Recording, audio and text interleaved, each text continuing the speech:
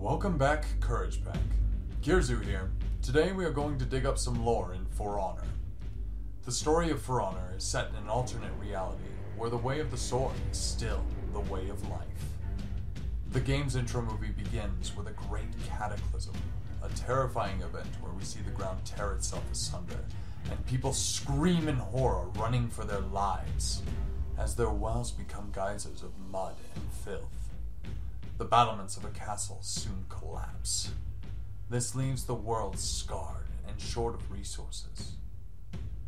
Those who survived wandered through a hapless wasteland. Conflict was inevitable. The Vikings suffered bitter cold and precious few stocks. The samurai had lost their home and could take only what they found. The knights defended what little was left to them against intruders.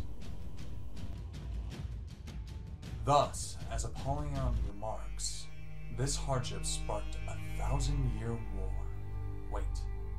Wait, what? Shouldn't we see remarkable technological advancements coming from this millennia-long conflict? We eventually learned that new advances in war tech were largely suppressed over time. If necessity is the mother of invention, then Apollyon must be her twisted half-sister.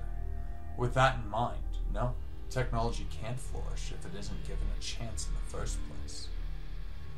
If you find the observables in the third mission, Apollyon tells you of the 8 leaders of the Blackstone Legion, and how the others now rest, leaving her in charge. What if the others were a long line of leaders, and Apollyon is just the latest link in the chain? So, how did the Blackstone Legion maintain this control for 1,000 years?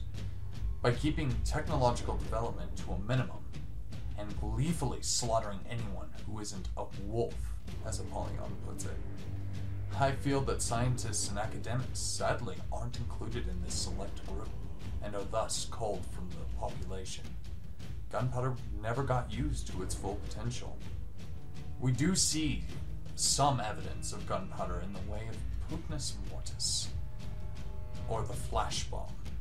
However, if technology was stifled beyond that, how could the factions evolve? Ultimately, the Blackstone Legion seeks control. And what's the easiest way to do that? Through chaos. The chaos that lets them slip in wherever they need to be, and take whatever they want. That sounds pretty good for me. At any rate, guys, this is my thoughts on the matter. Please, let me know what you think in the comments below. Remember to subscribe, so you can keep getting content from us. And remember, live courageously!